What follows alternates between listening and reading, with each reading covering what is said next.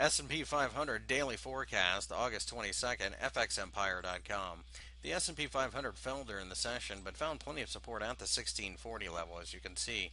This is the beginning of a lot of clustering from previous trading, so we think that sooner or later we're going to see some type of supportive candle. That is what we're waiting for. We're waiting to buy the supportive candle as we feel the sell-off has been quite a bit overdone.